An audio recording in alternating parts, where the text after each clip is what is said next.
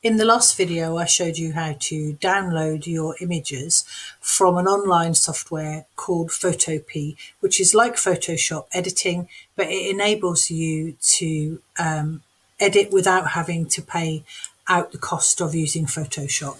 So if you remember from the last video, we saved it as a Photoshop file and it appeared at the bottom. And we also decided that we were going to export it and export it as a JPEG. And again, we just saved it and it appears on the bottom here. Now I can click here, and if I choose to show in folder, it will open my downloads and I can see the work there. But let's just say I don't want to open it in my folder, but I want to put it straight onto my digital portfolio for my GCSE or for my coursework. So how do we do that? Let's have a look and find out. I've created a GCSE folder here, which is a fictitious one, and I've called it My Digital Editing Evidence using Photopea. And I'm going to try and drag these two into my file. So this one is a JPEG and this one is a Photoshop file. And let's see what happens if we move them and just drag them across into here.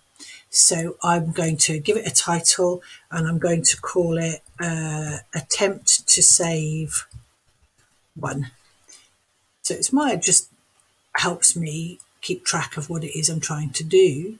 And then I don't want a text box here. I don't need it. So I'm going to try and open my JPEG. So I'm going to pick it up by using the left-hand button on my mouse, and then I'm going to drag it, and that works fine. So a JPEG is a doable thing. But then what happens if we try and save a Photoshop file? So I'm going to move that across to here, exactly the same movement, and let go. And I get this. The image format is invalidated or it's unsupported. So I now know for Attempt to Save One that a JPEG, a JPG works fine,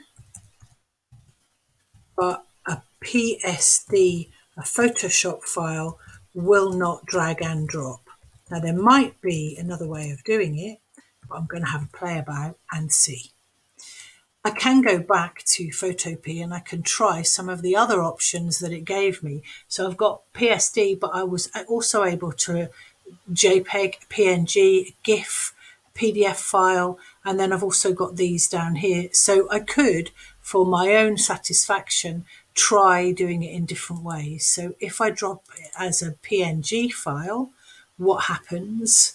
And it will go through the same process and it'll drop to the bottom, and I can go back to this folder and I can try and I can drag and drop across here. And I now know that a PNG file works, so I can come back here and JPG and a PNG file both work fine.